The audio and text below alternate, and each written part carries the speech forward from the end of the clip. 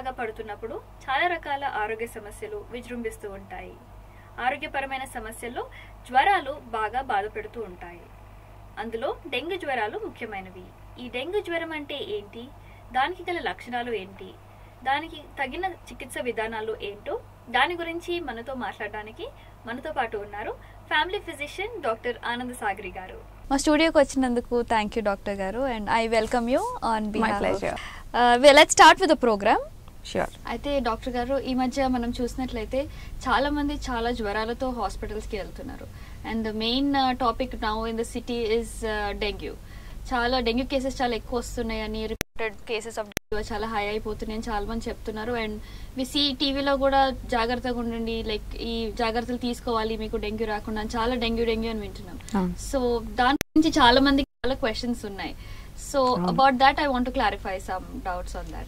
So actually గా dengue జ్వరం అంటే ఏంటి, మామూలు జ్వరాలకి డెంగ్యూ ఫీవర్ కి డిఫరెన్స్ ఏమైనా ఉందా? ఎస్, డెంగ్యూ అనేది ఒక వైరల్ జ్వరం. యాక్చువల్లీ అది మనకి ఎడిస్ ఈజిప్టి అనే మస్కిటో బైట్ ద్వారా డెంగ్యూ వైరస్ అనేది మన బాడీలోకి ట్రాన్స్మిట్ అయ్యి మనకి సివియర్ సిమ్టమ్స్ వస్తాయి. మామూలు జ్వరాలు ఏంటంటే వచ్చిన 2-3 రోజుల్లో తగ్గిపోతాయి. కొంచెం యాంటీబయాటిక్స్ ఏమైనా తీసుకున్నా, వేరే వైరల్ జ్వరం కోల్డ్ కాఫ్ ద్వారా వచ్చిన తగ్గిపోతాయి. కానీ డెంగ్యూ జ్వరం అనేది వచ్చిన వెంటనే తగ్గుముఖం పట్టినా అది కంప్లీట్ గా రిలీవ్ అవడానికి మినిమం 2 to 3 వీక్స్ పడుతుంది. సో ఆ 3 వీక్స్ మనం జాగ్రత్త పాటించాలి. అన్ని జ్వరాల్లాగా దాన్ని తేలికగా తీసుకోలేం. సో డెంగ్యూ జ్వరం 2 to 3 వీక్స్ ఉంటుంది అని చెప్పారు. సో తగ్గడానికి వచ్చినా కూడా తగ్గినట్లు అనిపిస్తుంది, కానీ స్టిల్ అది కంప్లీట్ గా వెళ్ళడానికి 3 వీక్స్ పడుతుంది అని చెప్పారు. సో ఈ డెంగ్యూ జ్వరం అనేది ఏ స్థితిలో మనకి ప్రమాదకరం అని అనుకోవచ్చు? అసలు అది ప్రమాదకరమైన జ్వరమేనా? Yes, definitely. డెంగ్యూ అనేది మనకి వచ్చిన first 5 days to 1 week higher temperatures, అంటే జ్వరం అనేది బాగా 102 నుంచి 106 వరకు కూడా రికార్డ్ అవుతుంది. బాగా సివియర్ ఒళ్ళు నొప్పులు, ఇలాంటి సిమ్టమ్స్ అన్ని మనం తీసుకునే సిమ్టమాటిక్ ట్రీట్మెంట్ అంటాం. అంటే ఉన్న బాధని తగ్గించడానికి ఇచ్చే ట్రీట్మెంట్ వల్ల అవన్నీ తగ్గుముఖం పడతాయి. కానీ యాక్చువల్ సిమ్టమ్స్ ఫీవర్ తగ్గాకే స్టార్ట్ అవుతాయి. సో అందరూ ఏంటంటే ఆ 5 days to 1 week ట్రీట్మెంట్ తీసుకొని ఆపేసి ఇంకా డాక్టర్ని కలవడం మానేస్తారు, ట్రీట్మెంట్ కూడా ఆపేస్తారు. అప్పుడే యాక్చువల్లీ బ్లడ్ లోంచి ప్లాస్మా లీకేజ్ అనేది స్టార్ట్ అవుతుంది. డేంజర్ గా ఉన్న సిచ్యువేషన్స్ లో ప్లాస్మా లీకేజ్ వల్ల మనకి హైపోటెన్షన్ అంటే బీపీ పడిపోవడము, రక్త కణాలు అంటే మనకి బ్లడ్ క్లాట్ చేసే రక్త కణాలు, ప్లేట్లెట్స్ అంటాం వాటిని, అవి క్రమేపంగా పడిపోవడం. మనకు ఉండాల్సిన రేంజ్ 1.5 to 4.5 lakhs, కానీ హై సిచ్యువేషన్ లోని అది మెల్లిగా 90,000, 1,30,000 కూడా పడిపోవచ్చు. ఇవన్నీ మనకు రానున్న 2-3 వీక్స్ లో జరుగుతాయి అనమాట. ఇమీడియట్ గా తగ్గవు, అప్పుడు తగ్గవు. కరెక్ట్ గా టెంపరేచర్ డ్రాప్ అయ్యి పేషెంట్స్ మా దగ్గరికి రావడం మానేసాక ఇవి స్టార్ట్ అవుతాయి. సో అందరూ లేట్ స్టేజెస్ లో మళ్ళీ వెనక్కి వస్తారు after like 2 weeks. So dengue జ్వరం అసలు ఎందుకు వస్తుంది, దానికి గల కారణాలు ఏంటి? డెంగ్యూ అనేది మనకి మెయిన్లీ ఒక మస్కిటో బైట్ వల్ల వస్తుంది. కానీ మస్కిటో బైట్స్ వల్ల చాలా జ్వరాలు వస్తాయి. డెంగ్యూకున్నది ఏంటంటే 4 యాంటీజెనిక్ టైప్స్ ఉంటాయి. Dengue 1, 2, 3 and 4. ఈ 4 యాంటీజెనిక్ టైప్స్ మనకి ఆ dengue Aedes aegypti mosquito bite వల్ల మన బాడీలోకి వ్యాపిస్తుంది. వ్యాపించడం వల్ల మనకు వచ్చే సిమ్టమ్స్ అవి ఒక పక్కన పెడితే గనక దాని వల్ల వచ్చే కాంప్లికేషన్సే ఎక్కువ. ఇంకొకటి, ఒక డెంగ్యూ వైరస్ వల్ల మనకంటే సపోజ్ type 1 వల్ల వచ్చిన జ్వరం వచ్చిందంటే మళ్ళీ జ్వరం రానక్కర్లేదని ఏమీ లేదు. మళ్ళీ అదే పేషెంట్ కి డెంగ్యూ జ్వరం రావచ్చు, but with different antigen. It can be dengue 2, 3 or 4. అలా వచ్చిన వాళ్ళకి ఇంకొంచెం ఎక్కువ జాగ్రత్తలు పాటించాల్సి ఉంటుంది. మెయిన్లీ ఇది వచ్చేది మస్కిటో బైట్ వల్లనే. ఒకరి నుంచి ఒకరికి స్ప్రెడ్ అవుతుంది అంటారా? ఇప్పుడు నాకు వస్తే మా ఇంట్లో ఇంకెవరికైనా రావచ్చా? అంటే ఒకవేళ మీలో ఉన్న డెంగ్యూ వైరస్ ని వేరే మస్కిటో కుట్టినప్పుడు దాని రక్తంలోకి అది వెళ్తే అదే మస్కిటో మళ్ళీ మీ పక్కన వారిని, ఇంట్లో ఉన్న వాళ్ళు ఎవరినైనా కుడితే వస్తుంది. కానీ ఆ మనిషి పక్కన కూర్చున్నా పట్టుకున్నా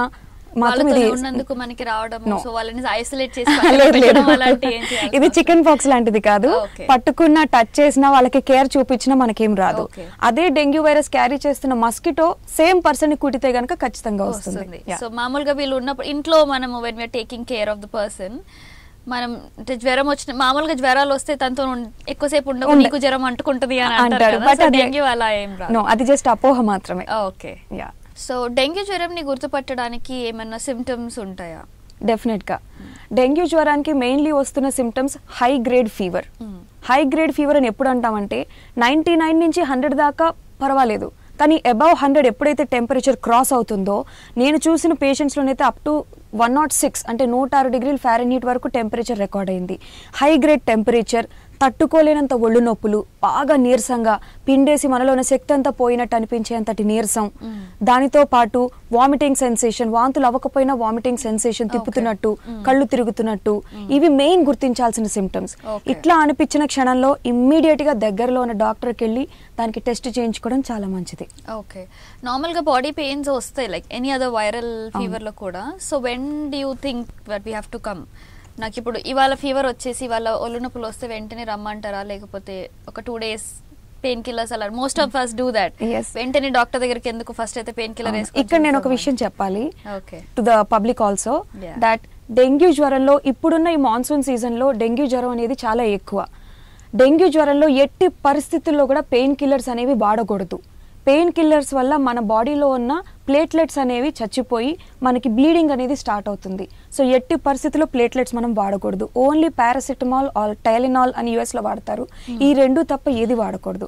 అందుకనే అది డెంగ్యూవా కాదా నిర్ధారించడానికి మనం డాక్టర్ దగ్గరికి వెళ్తే we can take the best care. సొంత వైద్యం ఈ సిచ్యువేషన్ లో పనికిరాదు. ఒకవేళ డాక్టర్ దగ్గరికి వెళ్ళడానికి మనకి టైం పట్టేలా ఉంది 1 or 2 days అంటే పారాసిటమాల్ తీసుకోవడం ఉత్తమం. ఓకే, సో ఫస్ట్ టైం మాకు డాక్టర్ దగ్గరికి వెళ్ళాలి అంటే ఇప్పుడు వెళ్తే ఎలాగని అన్ని టెస్ట్ రాస్తారు అని ఉంటుంది. So we try to take pain killers, but ఎందుకంటే మీరు బాడీ పెయిన్స్ ఉంటాయి అండ్ మజిల్ పెయిన్స్ ఉంటాయి, బోన్ పెయిన్స్ ఉంటాయి. సో నార్మల్ పారాసిటమాల్ తీసుకుంటే వాళ్ళకి ఏమైనా ఉపశమనం ఉంటుందా? డెఫినెట్లీ. కాకపోతే అంటే అవుట్ ఆఫ్ ఎక్స్పీరియన్స్ పారాసెటమాల్ అనేది మనం ఒకసారి పొద్దున ఒకసారి రాత్రి ఒకసారి తీసుకుంటే దాని వల్ల ఏమి ఎఫెక్ట్ ఉండదు. ఆ టాబ్లెట్ యొక్క ఎఫెక్ట్ మన బాడీలో 3-4 hours కంటే ఎక్కువసేపు ఉండదు, మాక్సిమం 6 hours. సో దాన్ని టైం టు టైం ప్రతి 6 గంటలకి ఆ టాబ్లెట్ వేసుకోవడం ఒక మోడరేట్ జ్వరంలోని, బాగా హై గ్రేడ్ జ్వరాలకి ప్రతి 4 గంటలు అంటే రోజుకి 24 గంటలో 6 సార్లు రిపీట్ చేయడం వల్ల ఆ టాబ్లెట్ ఎఫెక్ట్ పోయేలోపు మనం మళ్ళీ వేసుకోవడం ద్వారా జ్వరము, బాడీ పెయిన్స్, చలి అనేది 3 కంట్రోల్ అవుతాయి. సో ఆ రకంగా మీరు అసలు పెయిన్ కిల్లర్స్ గురించి ఆలోచించే ఆప్షనే రాదు ఇంకా. Okay, so 6th hourly or 4th hourly ఈ పారాసెటమాల్ ని జ్వరాన్ని తగ్గించే మందు తీసుకోవడం ద్వారా we can be on safer hands. Okay, and ఒకవేళ మనకి డెంగ్యూ వచ్చిందని అనుమానం వస్తే దానికి ఏ టెస్ట్లు చేయాలంటారు? ఇప్పుడు లక్కీలీ మనమున్న ఈ ప్రెసెంట్ సిచ్యువేషన్ అండ్ జనరేషన్ లోని we have very good tests available. ఒకటి డెంగ్యూ సిరాలజీ అంటాం, అంటే dengue NS1 non structural protein of that virus test చేస్తాం. అది మోస్ట్ ర్యాపిడ్ గా, అంటే మనం ఇచ్చిన ఒక 6 నుంచి 8 గంటల్లో రిజల్ట్ వచ్చేస్తుంది, వెంటనే డెంగ్యూ అని నిర్ధారించవచ్చు. కానీ ఈ test sensitivity first 5 to 9 days మాత్రమే ఉంటుంది. More commonly first 5 days. So ఆ ఫస్ట్ 5 days వాళ్ళు సొంత వైద్యంతో ఇంట్లో డిలే చేసినట్లయి మా దగ్గరకు వస్తే డెంగ్యూ నెగటివ్ అని రావచ్చు. సో అది డెంగ్యూ కాదు అని అనుకొని మళ్ళీ అంతగా కేర్ తీసుకోకపోవచ్చు. బట్ డెంగ్యూ NS1 అనే సిరాలజీ టెస్ట్ ఒకటి, ఆ డెంగ్యూ వైరస్ కి యాంటీబాడీ టెస్ట్లు కూడా చేస్తున్నాం ఇప్పుడు. మరి నెక్స్ట్ లెవెల్ సీరియస్ పేషెంట్స్ కి లైక్ IgM, IgG యాంటీబాడీ టెస్ట్లు కూడా చేస్తున్నాము. And most importantly complete blood picture, అంటే మన బాడీలో ఉన్న అన్ని రక్త కణాల కొలతలు ఎంతెంత ఉన్నాయి, హిమోగ్లోబిన్, ప్లేట్లెట్లు, WBC ఇవన్నీ ఎంత ఉన్నాయని చూసుకోవడానికి CBP అనే ఒక రిపోర్ట్ చేస్తాం. సో ఈ CBP, dengue NS1 and antibodies test is what we practice right now to identify dengue. Okay, and any other test అంటే కన్ఫర్మేషన్ వచ్చిన తర్వాత మళ్ళీ రిపీట్ చేయాలి అంటారా? కన్ఫర్మేషన్ డెంగ్యూ ఒకసారి వచ్చాక మళ్ళీ యాంటీజెన్ అనేది చేయము. కానీ ఒకవేళ వాళ్ళలో సిమ్టమ్స్ ని బట్టి బీపీ బాగా డౌన్ అవుతుంది, లేకపోతే డెంగ్యూ టెస్ట్ పాజిటివ్ వచ్చిందంటే ప్లేట్లెట్ల కౌంట్ కోసం మనం CBP రిపోర్ట్ అనేది ఎవ్రీ ఆల్టర్నేట్ డే రిపీట్ చేస్తాం. ఒకవేళ అది పర్సన్ టు పర్సన్ వేరీ అవుతుంది, ఏది సిస్టమేటిక్ రూల్ అని కాదు. ఒకవేళ పేషెంట్ బాగా నీరసంగానో, బీపీ బాగా డౌన్ అవుతునో, లేకపోతే ఎర్రటి చారల వంటి ర్యాష్ బాడీ అంతా వస్తుందంటే ప్లేట్లెట్లు చాలా ఫాస్ట్ గా పడిపోతున్నట్లు లెక్క. అలాంటి సమయాల్లో ఎవ్రీడే రిపీట్ చేస్తాం ఈ CBP టెస్ట్ అనేది. ఓకే, సో ఇప్పుడు మీరు చెప్తున్నారు ర్యాష్ వస్తుంది అని, so this is called dengue rash typically అని అంటారు. How do you know it's because of, అంటే ర్యాష్ ఫస్ట్ ముందే జ్వరం వచ్చినప్పుడే వచ్చేస్తుందా, లేట్ గా వస్తుందా, లేకపోతే? Yes, I can explain. అంటే ఇది మనం డెంగ్యూ హెమరేజిక్ ఫీవర్ అంటాం. ఈ ర్యాష్ వచ్చినప్పుడు మెయిన్లీ ఈ డెంగ్యూ హెమరేజిక్ ర్యాష్, ఈ ర్యాష్ అనేది ఫీవర్ తగ్గిన తర్వాత స్టార్ట్ అవుతుంది. టెంపరేచర్ కంట్రోల్ అయ్యాక కొంతమందిలో ప్లేట్లెట్స్ అనేవి మెల్లిమెల్లిగా పడిపోవడం స్టార్ట్ అయ్యి ప్లేట్లెట్స్ అనేది బ్లడ్ క్లాట్ అవడానికి తోడ్పడేది, అది మనందరికీ తెలిసినదే. అలాంటి ప్లేట్లెట్స్ అనేది మన బాడీలో పడిపోతున్నప్పుడు ఖచ్చితంగా బ్లీడింగ్ అనేది చిన్న చిన్న స్పాట్స్ లో స్టార్ట్ అవుతుంది. ఆ బ్లీడింగే మన స్కిన్ కింద ర్యాష్ లా కనిపిస్తుంది. దాన్ని మనం డెంగ్యూ హెమరేజిక్ ఫీవర్ అంటాం. ఈ హెమరేజెస్ అనేది మన టంగ్ నుంచి బ్లీడింగ్ గమ్స్ అంటాము, నోస్ నుంచి కూడా బ్లీడింగ్ స్టార్ట్ అవ్వచ్చు. బీపీ క్రమేపంగా పడిపోయి పల్స్ కూడా తక్కువ అయిపోయి కోల్డ్ క్లామీ స్కిన్ అంటాం, అంటే పట్టుకోవడానికి చెమటలు పడుతూ ఉంటుంది కానీ పేషెంట్ కి టెంపరేచర్ ఉంటుంది. సో ఈ సిచ్యువేషన్స్ ని కొంచెం ఐడెంటిఫై చేసుకోవాలి ఇమీడియట్ గా. ఈ ర్యాష్ అనేది బాడీలో ఎక్కడైనా రావచ్చా, any particular area? No it can come all over the body, face, neck, back, చేతులు ఎక్కడైనా రావచ్చు. Any time it can present. Fever వచ్చిన ఫస్ట్ టైం లో, తర్వాత ఫీవర్ తగ్గే టైం లో అలా? మోస్ట్లీ ఫీవర్ తగ్గిన అంటే ఫస్ట్ 4-5 days తర్వాత స్టార్ట్ అవుతుంది. కొంతమందికి it starts little early also. Okay, అంటే అది ప్లేట్లెట్లు ఏ కొలతలో పడిపోతున్నాయి అంటే with the rapidity at which the platelets are falling down మీద ఆ ర్యాష్ అనేది వస్తుంది మనకి. ఓకే, అండ్ ఒకవేళ మనకి ఇప్పుడు డెంగ్యూ వచ్చింది అని నిర్ధారణ అయిపోయింది, అటువంటి పేషెంట్ కి మీరు ఏ చికిత్స ఇస్తారు, ఏ చికిత్సలు అవైలబుల్ ఉంటాయి? ఎస్, అంటే సిమ్టమెటాలజీని బట్టి వాళ్ళని ఇంట్లోనే ఉంచి మా దగ్గరికి తరచు ఓపీ విజిట్స్ అంటాము, వచ్చి క్లినిక్ వచ్చి వెళ్తుండగా కూడా ట్రీట్మెంట్ ఇవ్వచ్చు. Symptomatic relief is what we give. First fever తగ్గించడానికి, బాడీ పెయిన్స్ కి, and main important point in dengue treatment is hydration. Fluid rehydration అంట, ఫ్లూయిడ్ లెవెల్స్ మళ్ళీ పెంచాలి. ప్లాస్మా లీకేజ్ అది ఉంటుంది కాబట్టి బాగా ఎక్కువగా 2 to 3 liters of water everyday తీసుకుంటూ, పోయిన ఎలక్ట్రోలైట్స్ మన బాడీలోంచి ఎలక్ట్రోలైట్స్ పోతాయి ఈ జ్వరం అప్పుడు డీహైడ్రేషన్ వల్ల. సో ఆ ఎలక్ట్రోలైట్స్ ని మళ్ళీ ఎలక్ట్రాల్ వాటర్ ద్వారా బాడీకి 1 liter per day క్యాల్కులేషన్ తో ఇస్తూ ఒక 5 days to 1 week ఆ సిచ్యువేషన్ లో మనం వాళ్ళకి ట్రీట్మెంట్ ఇవ్వాలి. ఇది కాకుండా ఒకవేళ ఇలాంటి haemorrhagic fever, dengue haemorrhagic fever అంటాం, ఇట్లాంటి సిచ్యువేషన్ వచ్చినప్పుడు ప్లేట్లెట్లు కూడా బాగా పడిపోతున్నాయి అనుకుంటున్నప్పుడు ఇమ్మీడియట్ గా హాస్పిటలైజ్ చేసి ప్లేట్లెట్లని మనం రెగ్యులర్ గా చెక్ చేసుకుంటూ హైడ్రేషన్ ఇస్తూ, ఒకవేళ 30,000 కంటే తక్కువగా ప్లేట్లెట్లు పడిపోయినప్పుడు platelet transfusion are platelet infusion అనేది కూడా మన దగ్గర చికిత్స అవైలబుల్ ఉంది. That's what we give that. Okay, so ready అంటే చాలా మంది ఇప్పుడు వెళ్తే మాకు డెంగ్యూ ఫీవర్ వచ్చిందని చెప్తే వెంటనే ఇంకా అడ్మిట్ చేసేస్తారు అని చాలా మందికి భయం, and nobody is ready for admission. Admission అనగానే ఫస్ట్ అడ్మిషన్ అన్నట్టు ఆలోచిస్తారు. So you think admission is required for like A stage లో అడ్మిషన్ అవ్వాలి, లేకపోతే అడ్మిషన్ కంపల్సరీ అంటారా? I'd like to tell here one thing to the public is that ప్రతి fever dengue కాదు, అలా అని ప్రతి డెంగ్యూ ఫీవర్ వచ్చిన పేషెంట్ అడ్మిట్ అవ్వక్కర్లేదు. కొన్ని కొలతలు ఉంటాయి దానికి. డెంగ్యూ ఫీవర్ పాజిటివ్ వచ్చినా ప్లేట్లెట్లు మరీ ఫాస్ట్ గా పడిపోకుండా ఉన్నప్పుడు ఇంట్లోనే ఉండి ట్రీట్మెంట్ తీసుకోవచ్చు. Once in 2 days or 3 days doctor దగ్గరికి వెళ్ళి చెకప్ చేయించుకొని ట్రీట్మెంట్ తీసుకోవచ్చు. ట్రీట్మెంట్ అంటే మీ దగ్గరకు వచ్చి మా దగ్గరకు వచ్చినప్పుడు ఇంటికి వచ్చేస్తారు. మేము టాబ్లెట్లు, ఫ్లూయిడ్లు, వాడాల్సిన మందులని రాసిస్తాము. ఇంటికి తీసుకొని వాళ్ళు అది వాడుకుంటూ మళ్ళీ మా దగ్గర చెకప్ కి వస్తూ ఉండొచ్చు. ఒకవేళ వీటితో కూడా అవ్వకుండా పేషెంట్ అంటే టెంపరేచర్ లేకుండా సిమ్టమ్స్ ఎక్కువ ఉండడం అంటే వైటల్స్ పడిపోవడం అంటాం, ముఖ్యంగా బీపీ, తర్వాత పల్స్, ఇంకా వాళ్ళ ముఖ ఛాయలో చూసినట్టు చాలా పేల్ గా, డీహైడ్రేటెడ్ గా, వీక్ గా అనిపించు, లేకపోతే గిడ్డినెస్ బాగా వచ్చి తల తిరుగుతున్నట్టు, వామిటింగ్స్ అన్కంట్రోలబుల్ గా అవుతున్నప్పుడు ఇమ్మీడియట్లీ వి అడ్వైజ్ హాస్పిటలైజేషన్. ఈ సిమ్టమ్స్ ఉన్నప్పుడు ప్లేట్లెట్లు పడిపోకపోయినా వి అడ్మిట్ దెమ్. ఓకే, సో అది పేషెంట్ సఫరింగ్ కి ఎక్కువ ఇంపార్టెన్స్ ఇస్తాం more than the reports. Okay, dengue జ్వరం వచ్చిన పేషెంట్లు ఎటువంటి జాగ్రత్తలు తీసుకోవాలి? ఐదర్ ఇంట్లో కానీ లేకపోతే వచ్చినప్పుడు తగ్గే వరకు కూడా 2-3 weeks డ్యూరేషన్లో, are also from beginning ఎటువంటి జాగ్రత్తలు తీసుకుంటే వాళ్ళకి కాంప్లికేషన్స్ రాకుండా ఉంటాయి? మెయిన్లీ డెంగ్యూ జ్వరం వచ్చినప్పుడు hydration is the most important thing. మేము చెప్పినట్టు ఆల్రెడీ రోజు క్రమేపంగా ఒక 2 to 3 liters of water with electoral కూడా కలిపి తీసుకుంటూ, at the same time nutritious food అంటే మంచి విటమిన్స్ ఉన్న ఫుడ్ని ఫ్రీక్వెంట్ స్మాల్ ఇంటర్వెల్స్లో, ఎందుకంటే డెంగ్యూ జ్వరం వచ్చిన వాళ్ళకి కొంచెం కడుపులో తిప్పుతున్నట్టు వికారంగా ఉంటుంది. ఆ ప్రాసెస్లో వాళ్ళు ఆహారం అనేది అంటే ఘన పదార్థం, సాలిడ్ ఫుడ్ తీసుకోవడం ఆపేసి ఓన్లీ లిక్విడ్స్ మీద ఉంటారు. సో మళ్ళీ డిహైడ్రేట్ అవుతూ ఉంటారు. అలా కాకుండా లిక్విడ్స్ తో పాటు నార్మల్ గా తీసుకునే అన్ని రకాల ఫుడ్స్ వాళ్ళు తీసుకోవచ్చు. న్యూట్రిషియస్ ఫుడ్ స్మాల్ క్వాంటిటీస్ లో అట్లీస్ట్ 5 small frequent meals అంటాం. అలా తీసుకుంటూ ఉంటే అట్లీస్ట్ న్యూట్రిషన్ బాడీలో బాగున్నప్పుడు ఆ కండరాల నొప్పులు అనేవి అవన్నీ తగ్గిపోయి they can recover faster. 2 to 3 weeks పట్టేది maybe they can recover in 10 days to 2 weeks. Fluids తీసుకోండి. ఫ్లూయిడ్స్ అంటే only water or any form of fluids like majjiga gani, lime water gani, or maybe vegetable soups to that matter, electrol water, regular ga barley water, manam edi available ga unte we can go for that natural source. And food kuda anni rakalu like diet follow avali idi teeskodu adi ala nem undu, bland diet ala em undu, they can take everything. Food poisoning anedi undadu kabatti patient taste ni batti they can eat everything. In fact I always encourage my patients ni edante adi tinandi, but ensure fresh ga undali, intlo cook chesindi aithe chalu. Okay, and బయట foods avoid చేస్తే better అంటారు when they are already ఒక dengue జ్వరం వచ్చినప్పుడైనా దేనివల్ల అయినా సరే వాళ్ళలో immunity చాలా తగ్గిపోయి ఉంటుంది కాబట్టి ఐ వుడ్ ఆల్వేస్ సజెస్ట్ ఇంట్లో కుక్ చేసిన ఫుడ్ తీసుకుంటూ మళ్ళీ బయటకు ఎక్స్పోజ్ అయ్యి కొత్త ఇన్ఫెక్షన్స్ తెచ్చుకోకుండా ఉంటే బెటర్ అంతే. ఓకే, సో ఈ డెంగ్యూ జ్వరం వచ్చినప్పుడు పేషెంట్ తో పాటు కుటుంబ సభ్యులు ఎటువంటి పొజిషన్ తీసుకోవాలి అంటారు? అంటే మళ్ళీ ఇంకొకరు ఇన్ఫెక్ట్ అవ్వకుండా కూడా చూసుకోవడం చాలా ఇంపార్టెంట్. సో ఇంట్లో మన చుట్టూతా అసలు దోమలు వచ్చే ఛాన్సెస్ లేకుండా ఇల్లుని క్లీన్ గా నీట్ గా బ్రైట్ గా ఉంచుకోవడం చాలా అవసరం.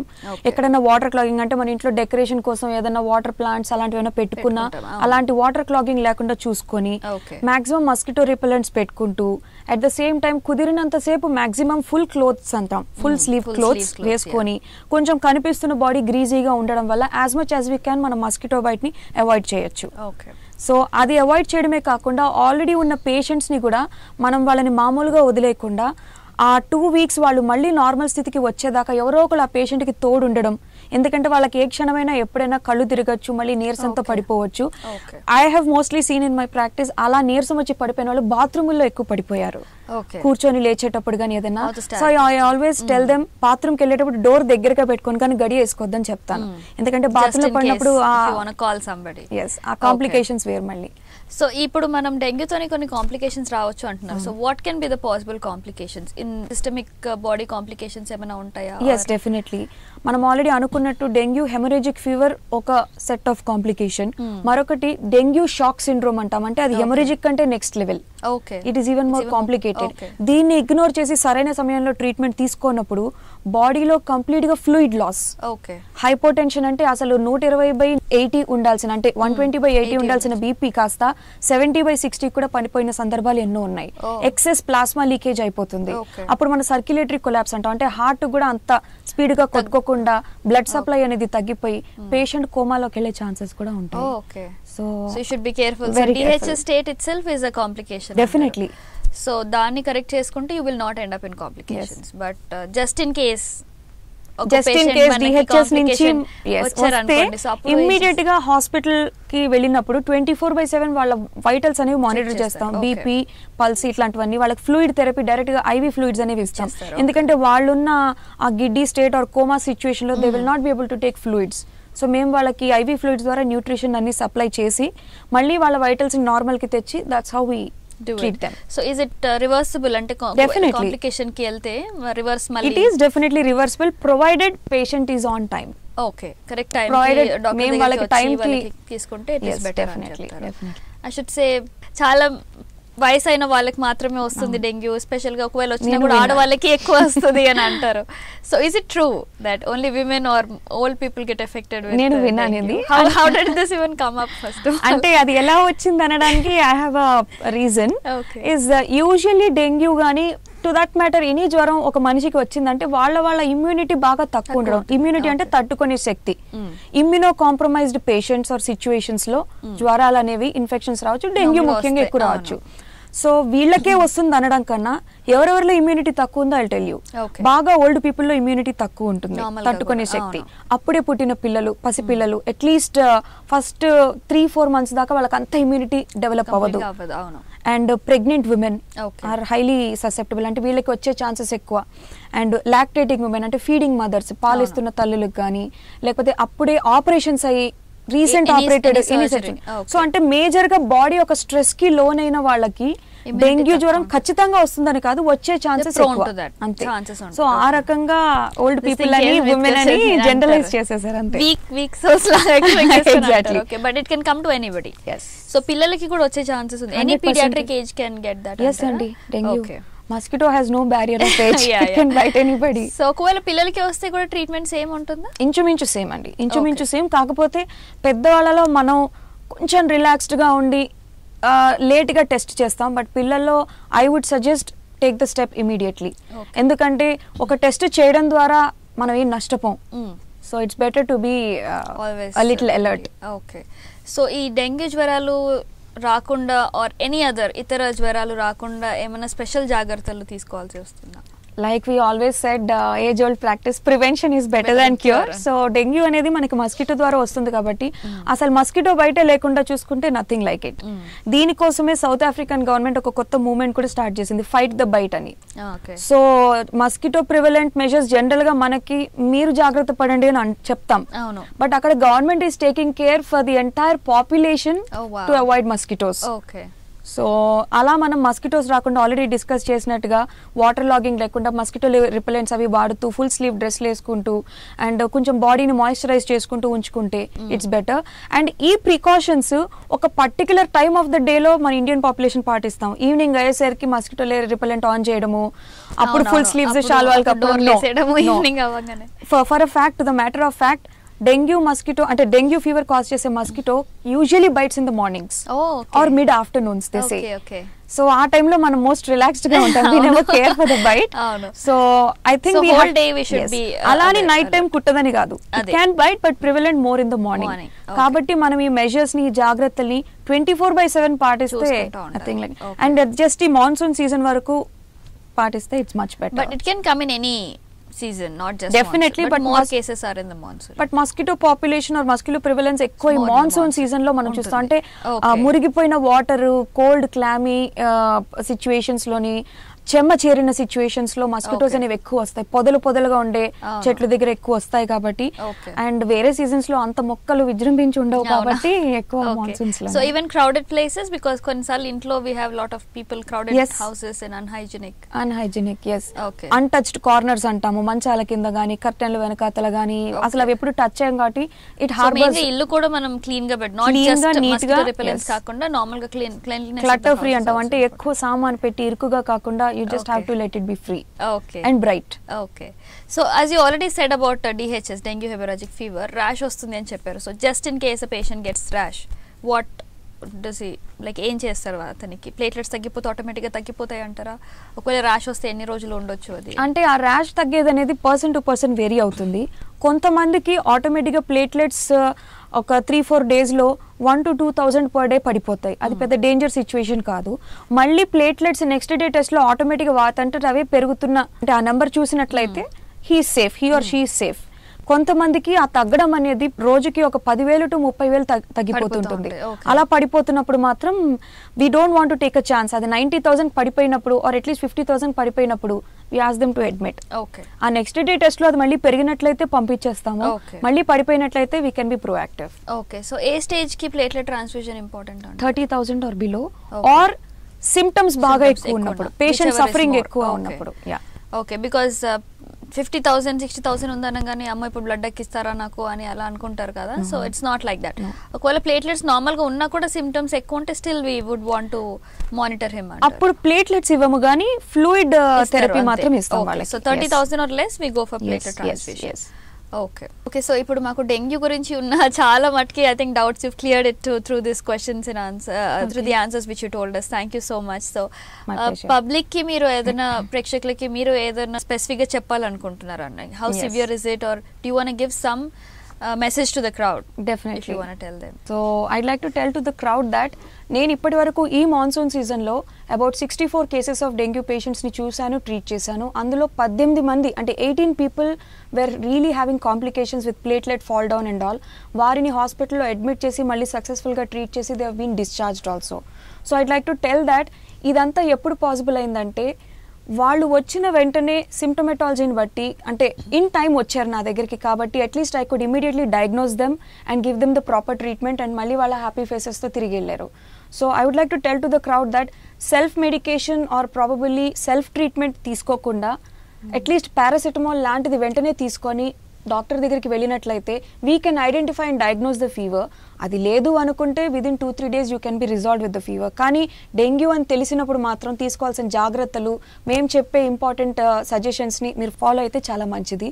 So I'd like to tell to you that fever వచ్చినప్పుడు body pains, severe headache, vomiting, giddiness, తట్టుకోలేనంత ఒళ్ళు నొప్పులు ఉన్నప్పుడు దయచేసి ఇంట్లో ఉండి ఏదో ఒక టాబ్లెట్తో దాన్ని డ్రాగ్ చేసి ఫస్ట్ 5 days 6 days మిస్ చేయడం ద్వారా కాంప్లికేషన్స్ అప్పుడే రావడం జరుగుతుంది. Please avoid this.